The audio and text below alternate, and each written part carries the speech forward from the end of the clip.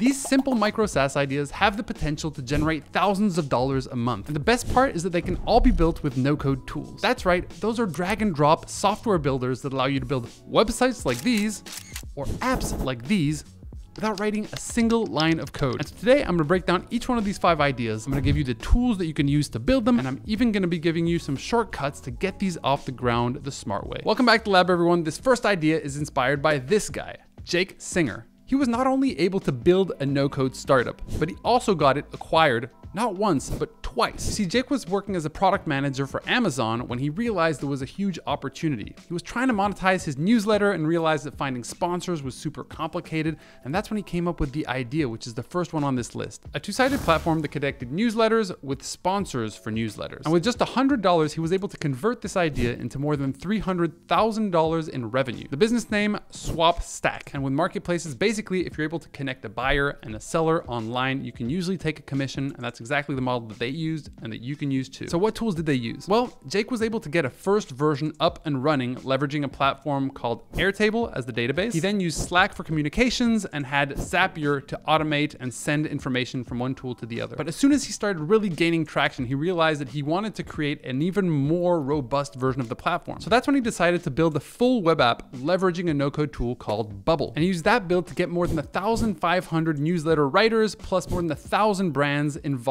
in this product. Now later on it became independent again and actually sold again in 2023 to a newsletter writing software tool called Beehive. And if you're looking to build your own marketplace, here are a couple of tips to get you there quicker. Number 1, build a very simple version of your product. The most important thing is to connect buyers and sellers, right? The technology in between is less important than the service you're providing. Number 2, pick a niche. So for example, in a previous video, I talked about, for example, going after fishing YouTubers and connecting them with fishing sponsors. It could be in collectibles, it could be in dog grooming, it could be in helicopter building, but there are definitely riches and niches. So just find the place where there aren't a bunch of people doing it and basically just do it. Now for this model, there are kind of 2 ways to go about it. Either you can sell data or you basically take a cut of each transaction. And then in terms of the tool sets, I would use Softer as a front end to build the user experience. And then I would use Airtable as the database that hosts all of the information. And then you might want to create some automations leveraging a tool like Make. And that, my friends, is the first idea. But next up, we have one of my students called Alex Chabenko, who was actually a truck driver and built a trucking business just to realize that there were lots of people looking for jobs and there were lots of people looking for highly qualified truck drivers as well. And in just a couple of months, Alex was able to generate thousands of dollars with a platform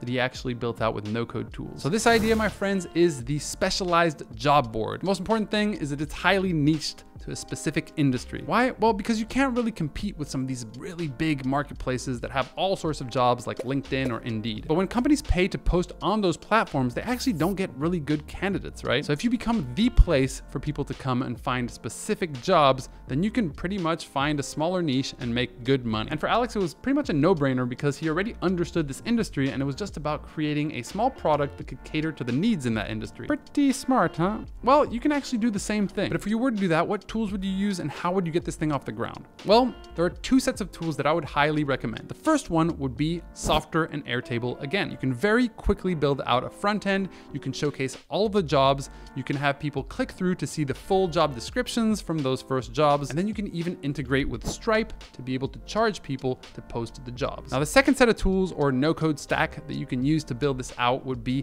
Webflow to build the website and a front end, and it creates a CMS. And then you can use Airtable to feed all the information to that CMS. Now, this is really for people who want really beautiful design, and you can definitely buy a pretty cheap template to be able to get this off the ground very quickly. But of course, it comes with a slightly larger learning curve that comes with Webflow. Now, let's talk about getting this off the ground quickly. All you have to do at first is really curate jobs from all of these larger platforms, and you can basically bring them onto your platform and just showcase them. And then what I would do if I were you would be to create a waiting list for people who want to hear about the latest new job. And so every time you have a new job, you could ping out a newsletter for people to see if they're interested in the job posting. And then once you just have 100 targeted people looking for jobs coming to this platform, you could start charging the businesses a couple $1,000s a month just to post on your platform. And if at this point you're thinking, yeah, Christian, but I don't really know how to get started, and also I've never really built an app with no code, then I highly recommend that you consider joining our course bundle. This pretty much breaks every single one of these steps down into actionable tasks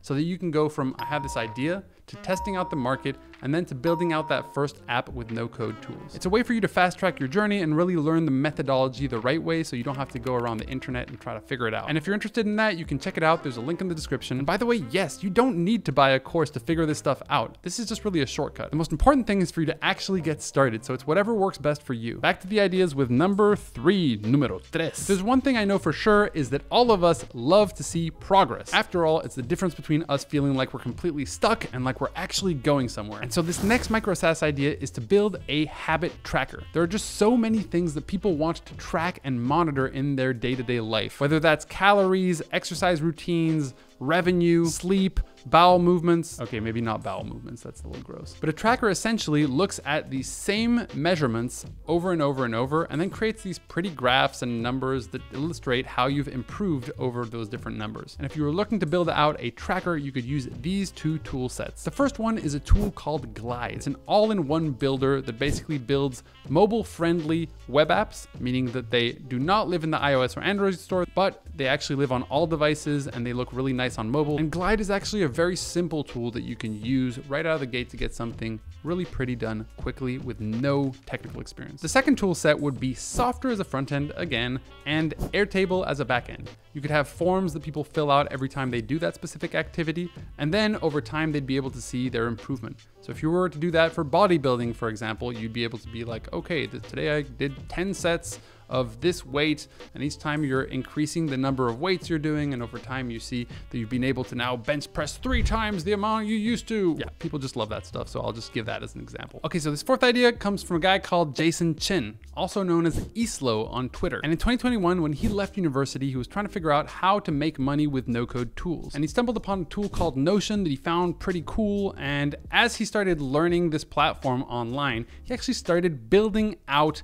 templates for this tool. And he was sharing all the tips and tricks that he was learning on Twitter in parallel. And in November of that first year, he had his aha moment when one of his fans tipped him just a couple of dollars for one of the templates that he had shared. And that's when he realized that this could actually become a business. And so he went even deeper and started learning more and more sophisticated things that he could build out with this tool called Notion. And over the next couple of months in 2022, he developed a handful of templates that got him to $10,000 in monthly recurring revenue. So this fourth idea is to sell no-code templates. That's right, if you build out a useful template once, it's very likely that people will want to buy it again and again and again. To the point at which Islo has now generated $500,000 from these templates, and he is growing incredibly quickly. So the strategy behind this one is to learn a tool enough to be able to build highly valuable templates and to go out and sell them. But what tools should you learn? Which ones have the most demand? So Notion is one of them, but there are actually a lot of other ones in high demand. So the second tool I'd recommend is actually Airtable. You see, a lot of people are now using Airtable internally in their companies for all sorts of operational things. So if you build a solid template in Airtable, there's a high likelihood that people will want to buy it. Now, the third tool that you could do this with is Bubble. They actually actively are promoting the templates that people are building on top of their no-code tool. And because a lot of people don't want to go through the deep learning curve that's required with Bubble,